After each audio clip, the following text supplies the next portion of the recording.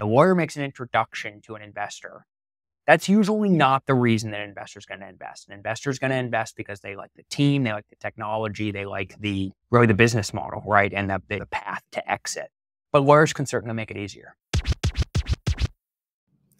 Cheers, mate. This is the MedTech Startup podcast, where today we're laying down the law, the MedTech law. And I'm going to jump in and introduce this guy real quickly, but little do you know that to this direction this way, I have one of the most gorgeous views ever of the Bay Area. Behind here is actually Alcatraz, and we're getting spoiled with Goodwin because over the summer, we ended up going to the seaport in Boston and seeing an absolute awesome view there as well. So this is just to follow Marty Gomez's and Goodwin's involvement with the MedTech Malta conference that we hosted in Malta this year. In addition to that, we just literally wrapped up. It's awesome. Within the past hour, we hosted, and by the way, this is the week of JPM, so this is the first day, Monday, January 8th, 2024. I'm dating us.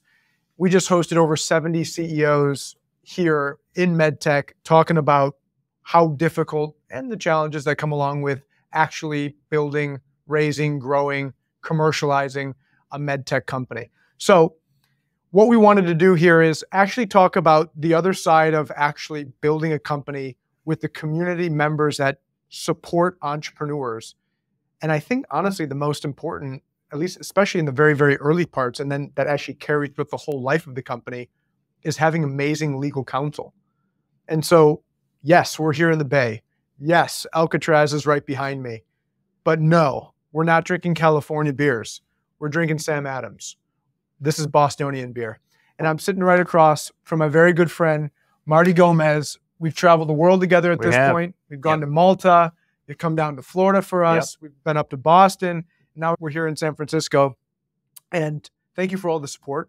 Thank you for helping create the community. And speaking of, I want to know who you are. I want you to tell the world what Goodwin is. And we're going to jump into really what great legal counsel means for MedTech companies. So let's start off. Marty, who are you? Awesome. Thank you, Giovanni. Likewise, can't thank you enough for all the partnership over the past year. And we're just getting started here. So yeah, I guess we'll just start at the beginning, work our way through. So I was born, raised in the suburbs of Boston. I'm a Boston guy. It was my choice to have the Sam Adams today because even though we're in Goodwin's San Francisco offices for JP Morgan this week, I'm based out of our Boston office and more or less have lived my whole life in the Boston area. And as we'll get into, it's a great MedTech town. And I like to think that maybe has something to do with why I'm in the space today. When I got out of high school, I think maybe like a lot of people, I think very few and far between, there are people that know exactly what they want to do with their career. I didn't really know what I wanted to do when I got out of high school. I think deep down somewhere, I knew that I always wanted to be a lawyer. I don't know where that came from. Probably didn't even really know what lawyers did back then. But I've always liked sort of advocacy, persuasion, representing a client, negotiating. Those are things that I always really enjoyed. And I think somewhere deep down thought that I might like to be a lawyer someday. Unlike, for example, like the medical profession, doctors, where there's like a defined set of undergraduate degrees that one often will do if you're thinking about going to medical school. For law, there really isn't a set undergraduate degree or path. You can really study anything and still go on to become a lawyer. I've always been interested in technology, understood how things worked, was pretty good at math and science. I wouldn't say that I was like, I have a lot of MedTech CEO clients that were engineers and that just needed to take everything apart and know exactly how everything worked. I wouldn't say that I was quite at that level, but certainly was interested in technology. And my dad had been a mechanical engineer. I decided, what the heck, I'll go to Boston University. I'll study mechanical engineering.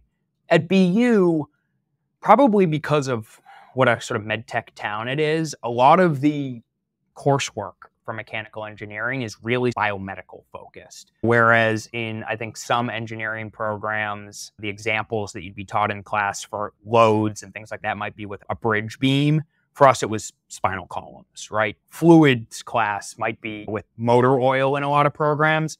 In ours, the example was blood, right? So it was that was kind of the first time that I realized that, wow, it's pretty cool. Engineering can really be applied to the body and medicine. It wasn't really until I still remember it, getting towards the end of college, still didn't know exactly what I wanted to do. As I said, I'm not sure that I thought that I would have been the best practicing engineer. I took a class, it was on entrepreneurship. And the class was really supposed to be, probably a lot of the listeners maybe took a class like this. It was supposed to be for engineers that were thinking about starting a company. And the whole course was about that, but there was one sort of segment of the course that was about intellectual property protection. And it was talking about how if you're going to build a technology company, you really need to protect the IP in that company because that's one of the most important assets in the early days. So I was like, wow, this is cool. You mean I can be an engineer and actually practice law by combining technology and do law? I was like, that's it. That's what I want to do. I went to law school, went to a small law school. I'd found this ability to combine the stuff that I'd been studying in technology, and I could go be a lawyer with that skill set. So went to law school. I went to a small law school in New Hampshire called University of New Hampshire School of Law, and the school is really focused on IP. So I learned about IP, learned about how to apply IP to different types of businesses.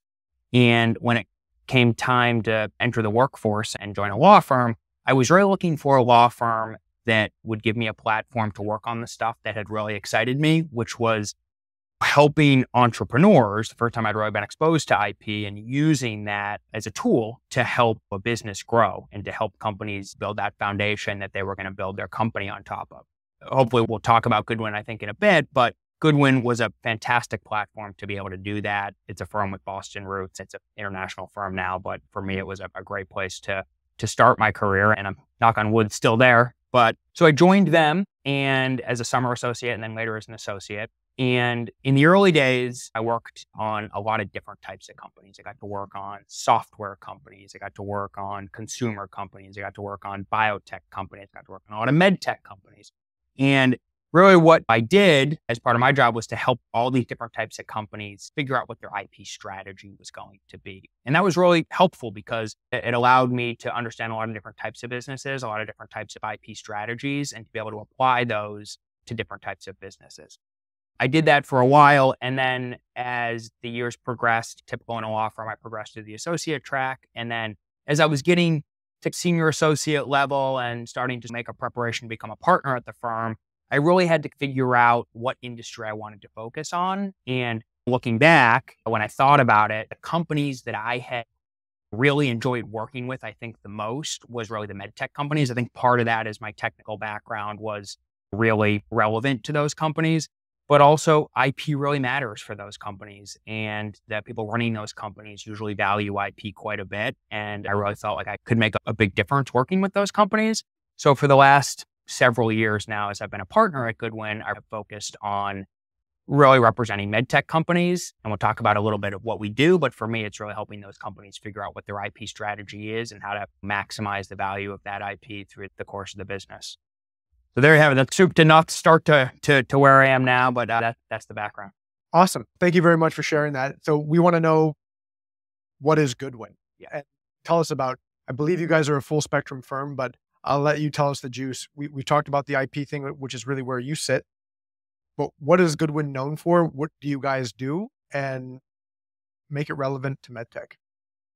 Yeah, absolutely. Goodwin is a 100-year-old, 110-year-old at this point, I think, law firm. And we're what's called a general practice law firm. So we do a lot of different things. You may have heard we have a robust litigation group. We've got a financial industry services group. But the group that I'm in is the technology and life sciences group. And I think one thing that makes us a little bit unique is that we organize ourselves as a firm based on the industries that we serve. I think in a lot of law firms, you would see they organize themselves based on the type of law that they practice. So you'd have a venture capital group, you'd have a mergers and acquisitions group, you'd have a IPOs or capital markets group. And at Goodwin, we have all of those things. But first and foremost, we organize ourselves based on the industry that we serve. So first and foremost, I'm a MedTech lawyer, right? And I'm an IP lawyer that works with MedTech companies. And we have venture lawyers that work with MedTech companies, M&A lawyers that work with MedTech companies. And we've really organized ourselves as a firm to focus on particular industries. And we think that brings a lot of value to the clients that we serve, because having a deep understanding of the issues that are facing clients in a particular sector, we think is a differentiator. If you're working with an M&A lawyer, it's not necessarily somebody that was doing M&A for real estate companies. It's somebody that was doing it for MedTech companies. And the group that I'm in, we're a life cycle practice is what it's called. So we represent companies really from day one through their life cycle as a private company. Formation, through all rounds of VC financing, licensing arrangements, regulatory, and any sort of exit transaction that a company may have. And when you organize yourself based on industry, what we found is you end up bringing in specialties. You're strategic and thoughtful about bringing in specialty groups that are really important to the clients that you're serving in that particular industry. For example, in Goodwin's MedTech group, we represent clients in this space, and we want to understand, or our clients tell us, what are the legal issues that these clients are often running into over and over again as we represent these companies through their life cycle. And so these days, we have people like me in our group that focus and represent companies in IP matters, but we have a very robust FDA regulatory group that helps companies think through their FDA regulatory strategy. We have a different set of folks that focus on what we call healthcare regulatory. So that's even more specialized, like HIPAA and a different sort of patchwork of state laws that relate to healthcare, reimbursement, things like that. And then in more recent times, we've added even more folks as MedTech has evolved and incorporated more software components and more data collection. We have a whole data privacy group and cybersecurity group that advise clients on, again, all of these issues that we see MedTech companies facing through their life cycle. If you're a full spectrum law firm, when we talk about timing, advice for companies, and we're going to stick on and focus on MedTech startup companies, MedTech companies in general, but there are boutique companies that only do IP, or they only do regulatory, or only M&A, whatever it may be. When you think about when a company should think about getting involved in good legal counsel, so when in their life cycle, and then how to vet out all of the choices that they have. Do they piecemeal it and go with this boutique IP and that boutique M&A, that boutique regulatory? So let's talk through that. So the clear question would be, how would you advise a MedTech startup to think about good legal counsel and when to think about bringing on good legal counsel and why? So you're right. There's a lot of different types of law firms out there. And one of the themes that I've heard in a lot of your podcasts over the years, Giovanni, and I think a lot of people in the MedTech space understand this now, is that if you're looking for an investor, right, in the MedTech space, you should be thoughtful about the type of investor that you're talking to, right? You probably don't want to go and talk to an investor that only invests in growth stage SaaS companies if you're building a class 3 medical device. And I think the same thing is true for law firms. So you should, when you're thinking about law firms, focus on a law firm that has a focus in the industry and works specifically and expressly with companies like the ones that your listeners are building. As far as timing goes, right? And so this is a question that I get a lot from MedTech founders, which is, I know that I need to have a sophisticated law firm, and I know I need a firm that focuses in MedTech, but I can't work with a big law firm right out of the gate. I'm going to work with different service providers early on, and then maybe sometime down the road, I'll think about working with a bigger law firm. And I think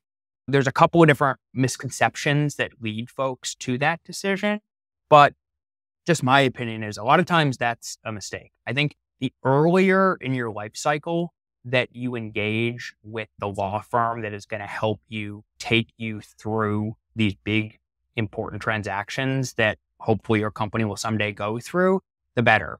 Because a lot of legal things, a lot of the mistakes that we see in the later stage transactions, many MedTech companies are trying to get to an exit, an M&A to be purchased, or maybe go public sometimes, or do a big commercial transaction or a joint venture.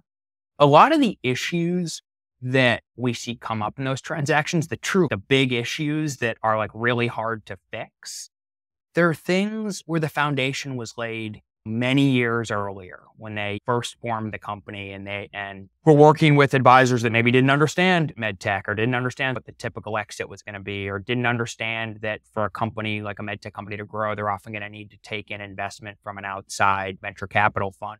And so there was something structural in the way that the company was set up or in the way that the IP was protected or something like that, that we're now years down the road. And that's really the nightmare scenario, right? You finally get to that kind of finish line or close to that finish line. And there's some issue that was baked in years earlier that causes an investor to walk away or causes an acquirer to walk away. And so that's why, from a timing perspective, I do think it's great to engage who your law firm is going to be very early on in the process. And for that same reason, you're right, there are boutique law firms, right? And there's an absolute sort of, I think, need for those services, just like there's a need for many different types of investors, many other different types of service providers. But when it comes to a MedTech company, having all of your disciplines and all of your legal team aligned at the outset can help minimize some of those issues that can come up, again, years down the road when you get to the finish line. So I'll give you an example. All right, it can be really helpful to have both your IP counsel and your regulatory counsel working together, right? Not an IP boutique firm over here and a regulatory consultant over here, and maybe theoretically they can talk to each other, but they don't work on the same team and they're not under the same roof. So I'll just give you one example, right? Some of the listeners, if you're building a 510K company, or if you're going for 510K clearance, right? The story that you're basically telling the FDA when you go for 510K clearance is, as your listeners will be familiar with, right? You'll find a predicate product and you'll say, hey, we're basically the same as this little thing or as this prior product over here that you previously gave clearance to. So please give us a 510K because basically the exact same as this thing that you cleared earlier, right?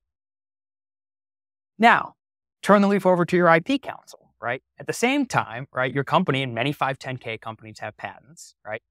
You may want to secure patent protection. You're going to go to the USPTO, a different agency of the US government, and you're going to say, hey, USPTO, give me a patent on my technology because it's totally new and totally different and nobody's ever done this before because it's amazing, right? And you can see where, again, there's a way that it can be done. There are many 510K companies over the years that have gotten 510K clearance and also have received patents for novel and non-obvious inventions.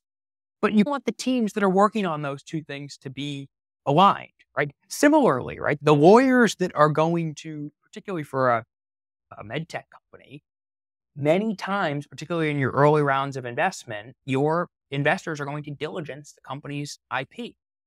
And so having the people that architected the IP portfolio and built the IP portfolio under the same roof or working daily shoulder to shoulder with the lawyer that is an expert in negotiating the documents that are signed for a VC investment is really helpful because everybody can be on the same page and sort of the same collective story can be told to those parties that you're engaging with. So for a bunch of different reasons, that's why, and we can talk about some of the misconceptions or some of the challenges with getting in with a big law firm early, but it's not even so much big law firm, although Goodwin happens to be a big law firm, but getting in with a law firm that focuses on MedTech and is going to be your law firm for the life of your company and is hopefully going to be the law firm that takes you through these big sophisticated transactions. Ideally, you start with them early in the process rather than having to switch down the road and get some new firm up to speed and unwind a bunch of stuff that was done previously. It tends to be a lot smoother if you can make the right decision right out of the gate. So you touched on it just now. I'm a MedTech startup, for example, right? So I want to start with company formation. I want to get involved in IP. I go through my clinical trials. I go through my regulatory strategy. I go through an M&A and a lot more in between. Hopefully no litigation.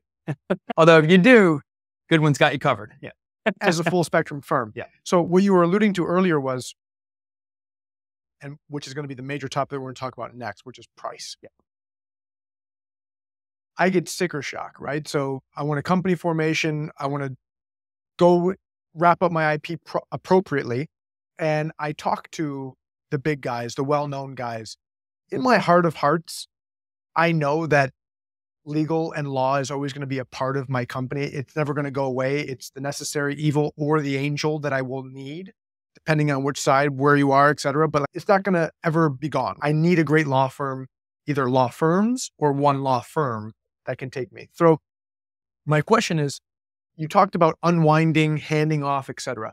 If I'm a startup company and I'm going for cheapest price that feels good enough to do my IP, et cetera, and then when I get to that next stage, my IP lawyers maybe don't do regulatory, and then I got to go source another one. And then I got to go source another one for a different law aspect, whatever it may be. You were touching on it, but what are some of those things that you've seen, those mistakes that have been made, some of those cumbersome moments in time of developing a company's life where you have understood how to get involved from a compensation or price point, but the benefits of having that one-stop shop law firm versus the unwinding or the onboarding of all these various characters throughout a company's life? Yep.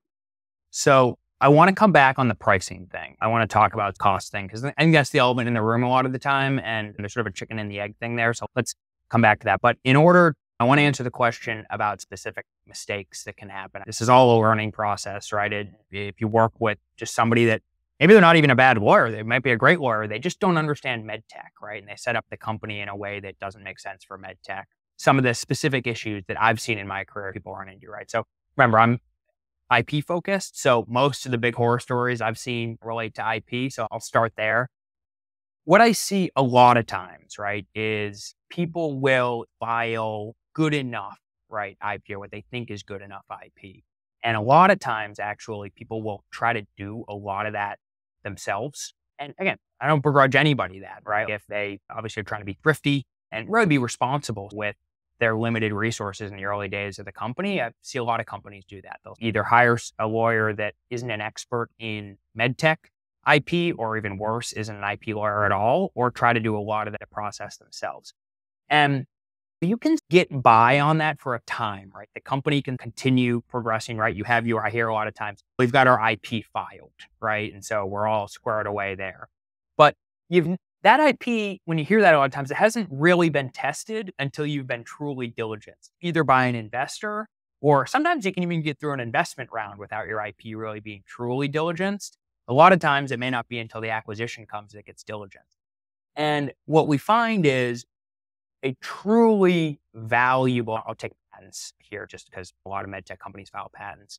Patents, it's a sophisticated thing where you want to make sure that not only is your product properly described in your patent application, but a good patent attorney will understand the space that you're in, and they'll make sure that the disclosure that you provided in your patent application can hopefully anticipate, because all products do change and evolve and mold over time. And even though your patent attorney may not know exactly where that evolution is going to come, a skilled patent attorney can make sure that your application is drafted in such a way so that it remains flexible, so that as the business changes and evolves, you can make sure that your patent application that you filed years and years ago can be modified in such a way so that it can pick up the evolved product.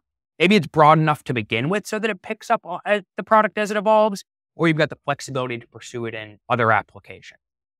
And what I see a lot of times is a company will file a patent application. They may even, because we all know MedTech takes a long time, it's a long cycle.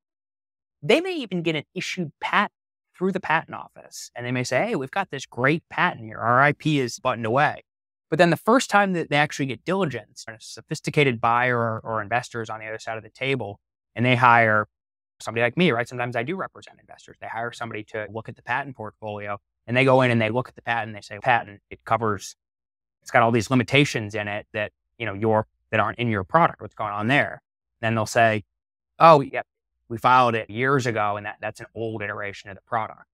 So that's just one example, right? And then I don't want to get too deep into the weeds, but if you don't maintain your flexibility with your patent portfolio, which a good IP lawyer will make sure that you do, then you're stuck because you've got a patent, but it doesn't cover your product. So that's one example. I want to talk about the investment piece side. So we both deal with a lot of early stage companies, a lot of slide decks, et cetera. This filed versus granted. Now, imagine if I'm an investor and I'm at best, amateur / mediocre MedTech investor. I'm not a pro, but I look at the idea. I'm like, wow, I love the idea. Look at the space, seems safe, really interesting, big market, whatever it may be. They're raising capital. I give them money as an investor, but their IP is filed, it's not granted. What are some of the downsides for me as an investor? Yeah, so the biggest difference between filed and granted IP is that when we think about the ultimate end game of having a patent, right? And I think what we're really talking about when we talk about filed and granted, for purposes of this discussion, I think we'll have that apply to patents. So what's the difference between a filed patent and a granted patent? You can't, what a patent gives you, what a granted patent gives you is the right to prevent somebody else from doing whatever the scope of your patent is. And you can't, in its most extreme case, and this happens many times, and there's many examples of established medtech companies doing this, even early medtech companies doing this, you can bring a lawsuit against somebody to enforce your patent against them. You can't do that unless you have a granted patent. So a granted patent is what actually gives you the right to say to somebody, you can't do this. You can't make this product because I have a patent and it covers it. A filed patent application does not give you any of those rights, right? You can't sue somebody for patent infringement if all you have is a filed patent application. Now, again, hopefully you're engaging with sophisticated medtech investors, and I think a lot of investors get that, but that's the reality. And so when you're an investor, the real value in a pending patent application is in the opportunity for this company to be able to get a patent on the stuff that they've described in the future. And so they've filed a patent application, and that's good because it means that they filed this application. If somebody else comes along and starts innovating in this space and goes to the patent office after them, they're going to be entitled to that patent if and when it grants. And they're being diligent about engaging in the process of getting a patent, which people that are in the space and sophisticated know is oftentimes a multi-year process. You usually don't get issued patent the day you start your company. It takes some time. But with that said, yes, I could file a patent tomorrow on the most valuable medical device that has ever been known. That isn't guaranteed that I'm going to get it, right? So sometimes some investors will even dig deeper, right? They will do an independent analysis of the application and they'll hire their own lawyers to assess, what do we think the likelihood of this application being granted as a patent is sometime in the future? Gotcha. Okay. So this is leading down a road of a lot of other interesting questions. When it comes down to what's patentable versus what's not patentable, we're now dealing with convergence of industries, software, hardware, digital health, the catheters, the heart valves of the world. Talk about what's like very obviously patentable in terms of technology. And then where does it start getting gray and fuzzy and challenging about actually filing IP around certain things? What's not patentable? Yeah, it's a super interesting question. And it's one of the things that's why I started, why I've been super excited about MedTech the last several years, because like I said, I've got this background in representing different types of companies. And we've seen, I think everybody in the MedTech space has seen, there's been a real infusion of different types of technologies, exciting technologies, artificial intelligence technologies, and data tracking technologies, and software in general being infused into what historically was largely purely mechanical devices. And there is a whole discussion to be had, and maybe at some point we'll do it, but I don't want to bore the listeners too much. There is a whole discussion to be had about patent eligible subject matter and truly subject matter, that there's a body of law in the US that says you can't patent something that is an abstract idea. And so lots of software inventions got swept up in that, and a bunch of sort of Supreme Court decisions going back a little over a decade ago now.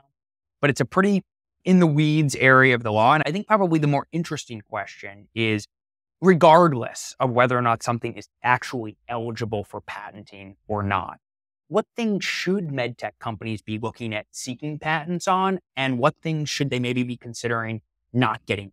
And even if technically the laws and the rules allow you to get a patent on something, is that the sort of thing that you should be seeking protection on. And there's a discussion that is relatively, it's not totally new to the medtech space, but it's relatively new to the medtech space because, what a patent really does is it says, okay, here's the big bargain with a patent. You are going to describe everything about a lot about your product in this document that you're going to file with the government. And if we grant you a patent, the government grants you a patent, you can prevent anyone else from making, using, or selling the subject matter that your patent covers for a period of 20 years. And even if somebody else independently comes up with that idea, they invent it completely independently of your work. If you have a patent on it, you can stop them from practicing. It's very powerful, has very powerful exclusionary effect. And for something like a mechanical device, it's really one of the only tools you have in your toolbox to prevent that type of copying because the device itself, it's reverse engineerable. It's out in the world. Somebody can look at it, take it apart, see how it's made, see how it's used. And if you don't have a patent, not only might they copy the device, they're fully allowed to copy the device. There's nothing in the law that says that they can't copy something that's been sold unless you have a patent on it to stop them from doing it. So it makes a lot of sense for mechanical devices. And that's why sort of the medtech space for their mechanical devices have forever leaned heavily on patents and why investors often look for patents. But software is a little bit of a different game, right? Because software, depending on how you're using it, depending on how you're using your algorithms, depending on how you're using artificial intelligence, that's not really reverse engineerable. That is the source code from your software is sitting on a secure cloud server somewhere now. And the user of your device, the end user, can't open up the device and figure out exactly how your software is operating. They don't know what your artificial intelligence algorithms are or what the weights of the model are. And so for that, there's now an option. There is a choice that a medtech founder needs to make, which is, okay, for the mechanical stuff that's going into the world, patent, have to, only strategy. But for software and things like that are not reverse engineerable, you have the option, you can, many of that stuff is eligible for patenting. You can write it all down in a patent application and seek patent protection on it. But you also have the opportunity to not do that, to take the strategy of, I'm going to keep this stuff as a trade secret, something you don't have the option to do for something mechanical. And so a lot of what I'm doing now and a lot of the interesting things that me and Goodwin MedTech IP team do is talk with founders, understand, okay, what is your technology? How do we actually want to protect it? And which of these tools are you going to actually take advantage of? Usually it's a combination, and that's fun. That's kind of one of the most exciting things in medtech now. So if we talk about strategy, I've learned through talking to many companies that if you file patent after patent, you look at a slide deck and it sounds like one technology, but there's many patents for that one technology in various components. And then it becomes very expensive to uphold or pay for those IP protections over the years.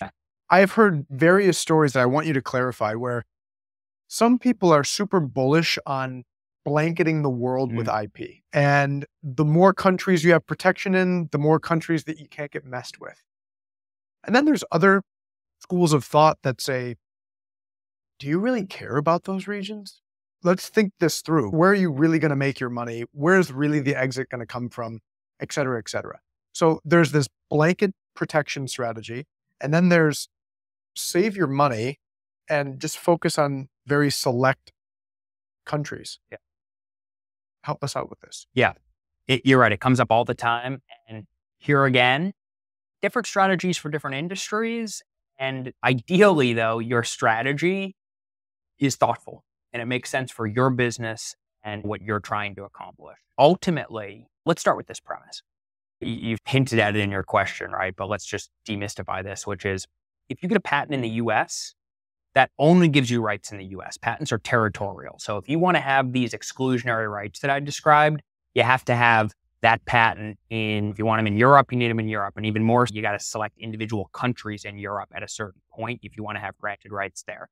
Same with every other country in the world. And at a certain point, and there are certain companies that they're hugely dependent on IP, and they raise a ton of money, and their investors expect them to have IP rights in a ton of countries in the world. And so they do file in many countries. For MedTech, I'm going to speak to MedTech for a second, and there's different sort of schools of thought on this, but MedTech companies, especially the ones that I'm working with in the earlier stages, they usually don't have this bottomless pit of money. And so I'm always very strategic with my clients about where we're going to file for patent rights. And really, if we're going to spend money on it, it better have some value coming back into the business. Every company is different, but just generally speaking, and this is my philosophy over years, is I have a matrix of, or matrix probably isn't the right word, but a ranking system, a tiering system of where generally I think folks should think about seeking patent protection. And basically tier 1 countries are countries that have huge markets, right? And this patent system functions very well in those countries. If you want to enforce your patent rights, there is a functioning court system that will allow you to enforce those rights. And so for most medtech companies, Europe tends to be at the top of the list on that. Other regions in the world that people go into as well. Usually, as you start to tick down the list, there's some sort of a notch against the region, which is that maybe the market is a little bit smaller, or the region may have some challenges in enforcing its rights, but it's always driven by an individualistic and a strategic discussion with the company. And we also think about a couple other things, right? So where are you going to be manufacturing? Makes sense to have patent rights in the country that you're actually manufacturing it, right? In medtech, right, and for any company, but certainly for medtech, do you have a natural sort of acquirer in mind down the road? If you do, probably makes sense for you to have patent rights in the country where that acquirer is headquartered. Not always, right? There are IP strategies don't necessarily fall with where a company is headquartered. If you're going to be acquired by a company that's headquartered in Sweden, you might want to think about getting patent rights in Sweden. So a couple little individual things that come in based on the specifics of the company, but there's this overarching framework that we look to.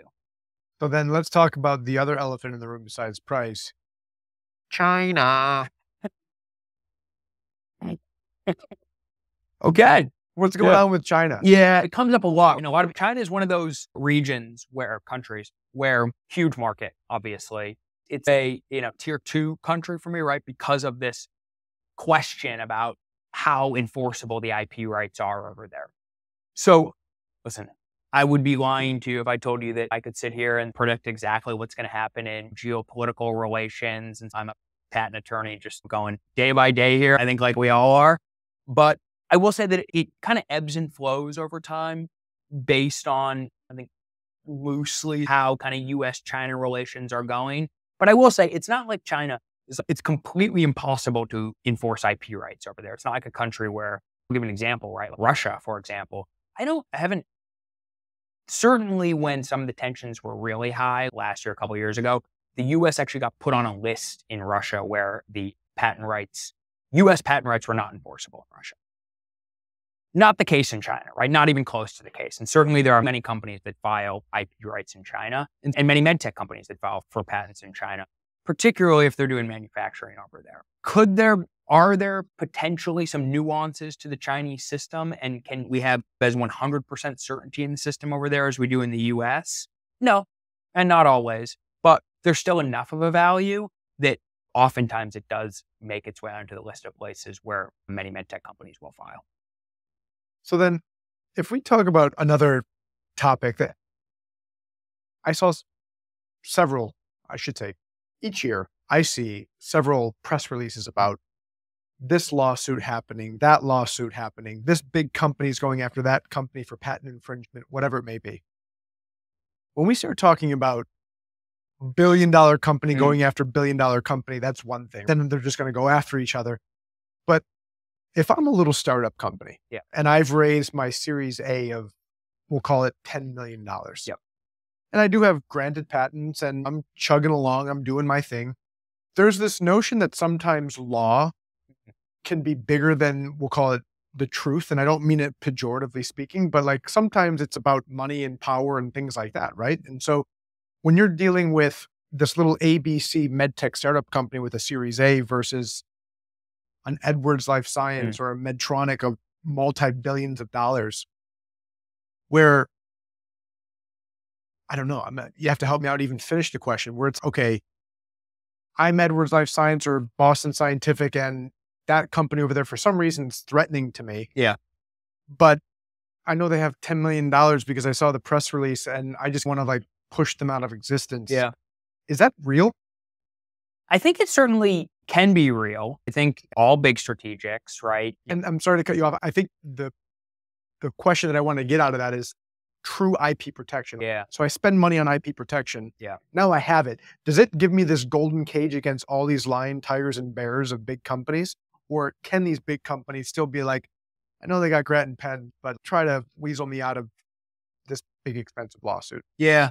So I think what you're driving at, and this is just a reality, right? Like big companies are really well capitalized, really well resourced. They're the incumbents. There's no question that they have all manner of advantages over small companies. Not always, right? Small companies are a lot more nimble and are able to adjust and change strategy a lot quicker than these big companies, but they certainly have a lot of advantages, and resources and capital is one of them, right? If a big company really wants to be a bully and bring some sort of a lawsuit or something up with their IP portfolio against a small company, and do they have the ability to maybe stay in that lawsuit for a long time and just be a bully, basically? Yes, big companies have an ability to be a bully, no question.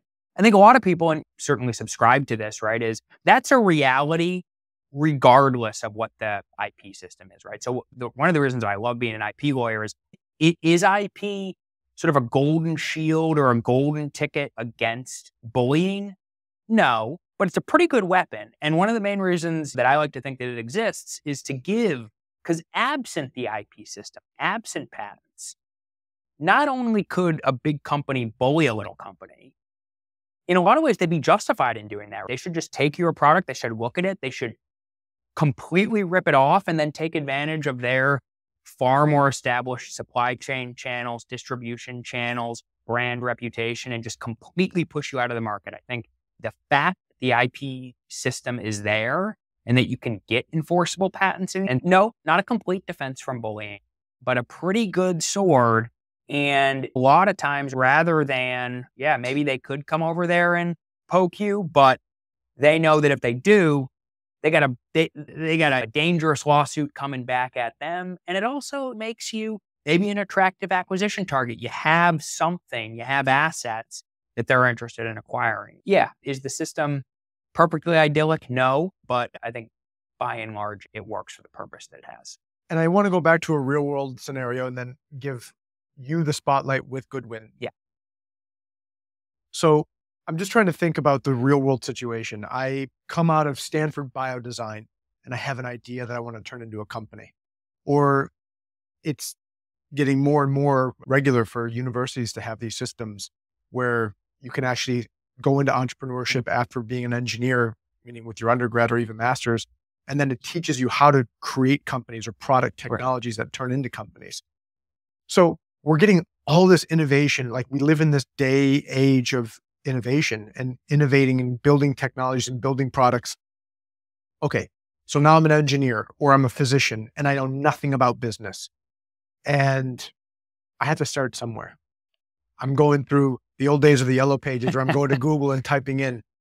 And I heard of the Wilson Sonsini's, the Coolies, the Goodwins, the Foxchilds, Rothschild, whatever. Yeah. Whatever. Yeah, that's not, They're not big enough, apparently. Yeah.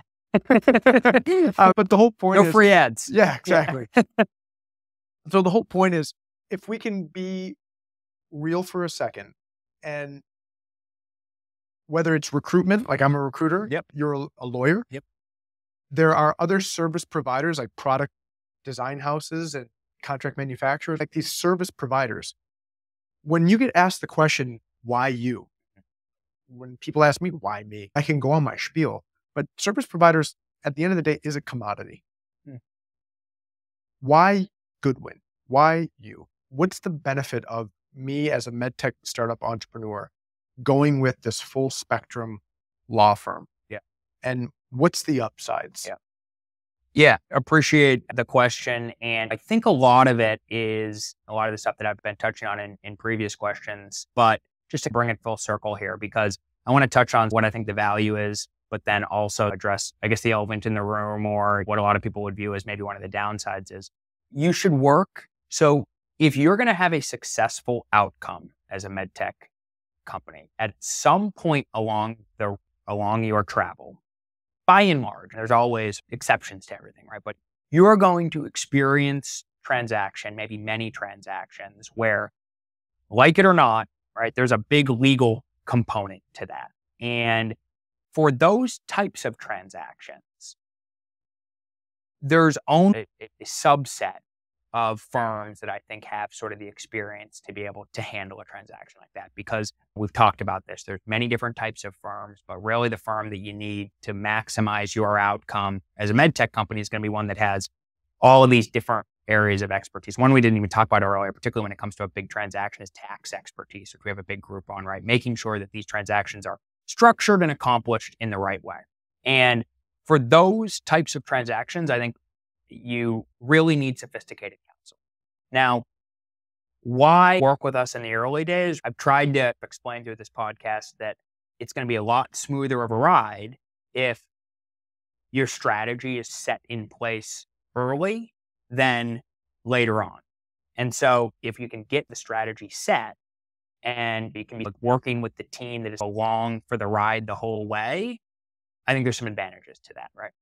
Now, separately from that, right, lawyers get a bad rap in a lot of kind of parts of society, which some of it is probably warranted, but startup lawyers are a little different, right? I think that every founder should view your startup lawyer as like as critical as an early advisor of the company, right? A just as important as a board member, or even maybe a key early hire, or somebody that is going to not just execute on the nuts and bolts of what churning out documents, but is really like one of the great things that lawyers do is we live this story over and over again and are concurrently representing companies at many different phases in the cycle. So your lawyer is really your Sherpa. They're guiding you through this, one of the people that's guiding you through this difficult path of entrepreneurship. And so for that, candidly speaking, if there's a handful of firms that have the expertise that, are going to need eventually, then, really what it comes down to is, who do I trust, right? Who do I want to be my partner and help me on this journey? And for that, Goodwin versus anybody else that has that expertise, that's going to be a personal decision on company by company basis. Obviously, from my perspective, I like to think that we've got a great group at Goodwin, that a good group of Sherpas. I certainly like to build really deep relationships with my clients and help guide them along the journey. But that's really what it comes down to at that point is, what's this relationship? And pick a lawyer. If you don't want to go grab a beer with your lawyer or it might not be, you probably don't need to go and grab a beer with every lawyer that your company is going to work with, right? There are some tacticians. You just want to get them in there. And some of these guys, you just want to get them out of there. Your early stage startup lawyer that you're working with should be somebody that you get along with. And a lot of these decisions end up coming down to that at the end of the day. I want to wrap up with some mechanics. Yeah, actually, before we do that, can I just address the pricing piece quickly? Oh, yeah. Because that's something that I've been trying to get to, and I just want to get that out. And the big elephant in the room is, people are like, and actually just at the CEO event earlier today, there's this chicken and egg issue, right? It's, I know I need this, but I don't have the money to pay for it. And I know I need a good lawyer or a good team member or a good recruiter or whoever to help my company, but I can't pay for it until I get the funding. I need good IP to get the funding, but I can't pay for it to get there is, I guess the big takeaway is that I think that people should not necessarily think that because you're an early stage company, you can't work with a big law firm. Goodwin certainly wants to work with early stage companies. We want to work with companies from day one, right? And we wouldn't be in the business that we're in unless we had a way we were able to make it work with early stage companies. And so there's a bunch of different ways that we do that, right? There are startup packages and programs that we have where we can discuss not charging for certain services, deferring fees in some instances if there's fundraising on the horizon, capping fees, right? Some companies just really want a certainty on their spend. we can say, okay, we can do X, Y, and Z, whatever you need, and the cost is going to be X. You know exactly what it's going to be going in. So there are some tactical things, some programs that can be put into place. But more than anything, and this is the takeaway that I wanted to make, is that for good companies, right, this comes down to that kind of trust piece. And nobody feels a little soft, but I mentioned about what you want your startup lawyer to be. Listen, law firms do well when companies do well. Law firms just laying it all out on the table. Law firms make a lot of money when a big exit transaction happens, right? And that's hopefully when the founders make a lot of money as well. In the early days, you and your startup lawyer can usually figure out an arrangement that makes it work so that, yes, there's obviously economic realities to running a law firm. No, law services are not free. No, a really sophisticated firm is probably not the cheapest firm that you can find. But you may find actually that they can be more flexible sometimes than some of the places that you think are cheaper. So it's an individualized situation, but I guess the big takeaway that I want to make is I don't think that folks should think that price is a prohibitive factor to working with the right law firm. It's really about picking the firm that can bring the services that you need to make sure that you have that successful outcome. And this is what I wanted to end on, which is really like the mechanics of the high volume things that you get to see. You get to see so many companies. With that, you see a lot of successes, probably see even more failures. And that builds your own personal algorithm on being a great Sherpa for companies that bring you in. So when you have that lens that you look through, whether it's IP today that sets up the company well or not well for the future, what are some of these common mistakes? And I don't want to do it where it's a LinkedIn post where it's look at these 7 common mistakes. I'm really meaning change the names if you want, but give real feedback in your career where it's, I've actually seen a company literally not be able to go through an exit because they 7 years ago took a shortcut when they didn't need to. I don't know what the example is, but I want you to give some real world examples to all the MedTech startups listening right now. Where, I'll keep on running with the preface here. Today at our CEO only event, we had one of the CEOs talk about the fact that realistically, most acquisitions in MedTech aren't higher than $100 million. A lot of them don't even make the press. There's a lot of acquisitions that take place that don't make these $450 million, $680 million splashes that everyone who thinks they want to start a medical device company are going to work their asses off to go hit one day. And that's not the case. How do you make that $50 million transaction, $75 million transaction, or hopefully one of those North Stars of $450 million plus work? But are you really going to skimp off of a $10,000, $50,000, $100,000 in legal fees to not have that big acquisition someday happen? What are some of the actual realities of downsides of super shitty situations that you've seen? For sure. And I will anonymize it a little bit, but just to reiterate it. So have definitely seen folks that we have our IP all set up, we're ready to go. And when the IP was actually diligenced, it didn't actually cover their product. They had filed patent applications years and years ago. The company had evolved, the product had evolved. And then when finally somebody was actually looking at making sure that this company was defensible, the answer was no. And I've legitimately seen people walk away from deals over that issue, right? Wow. So that's a acute IP issue. Also, what happens sometimes in the IP space is, again, maybe we've talked about this, maybe we'll do an IP basics session sometime to really get tactical on this IP stuff. But for these purposes, founders should know that when you are public about your technology, that before you file a patent application, that can be really harmful because your own activities, and again, maybe in a follow-up session, we can talk about why this is, but your own public activities can be used against you to prevent you from getting a patent. So I've seen that a lot of times where somebody was really anxious to get into selling their product or get into marketing their idea, and they did that before they filed their IP. And as a result, disqualified themselves from being able to get the type of IP protection that they needed to satisfy their investors. Oh boy, man, this is like a greatest hits of, I'm going through some PTSD here, remembering some of the worst stories. These actually are all real stories. Another thing to really keep in mind is when you hire, right, from wherever, right, remember that particularly if somebody that you hired was employed somewhere else, they may have IP obligations to their prior employer. Founders may have IP obligations to their prior employers. And making sure, again, at the outset, that prior employer isn't going to come after your company for trying to build a company on something that the former employer thinks that they own. I've seen big transactional issues on not having that squared away at the early stages. So those are IP things. From a corporate perspective, and this is, I know, enough here to be dangerous, right? But sometimes you have an issue and it's things, they're simple, right? If you're working with the right folks, you're not going to make these mistakes. But there's a particular type of tax election called an 83B election that founders need to make with shares that are unvested. And if they don't make that election, then, and it's like one of these things where like literally there's a 30-day deadline to do it.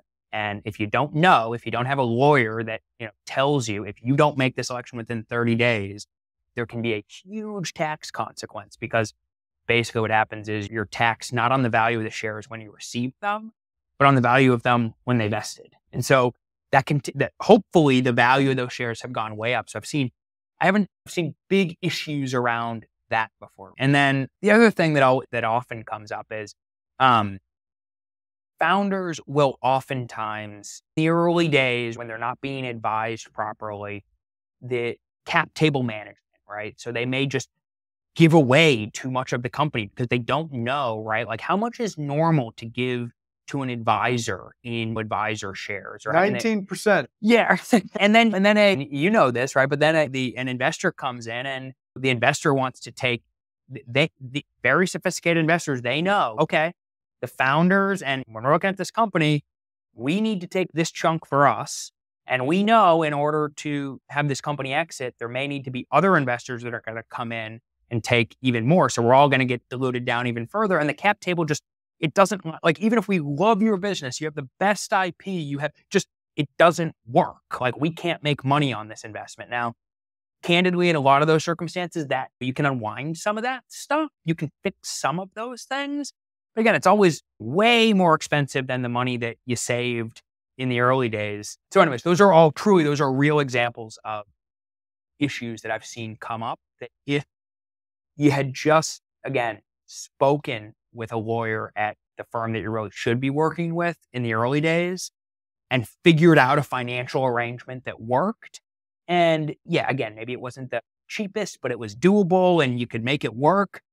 You save way more money in the life cycle of the whole thing than trying to unwind all this stuff later. And some of it you can't fix.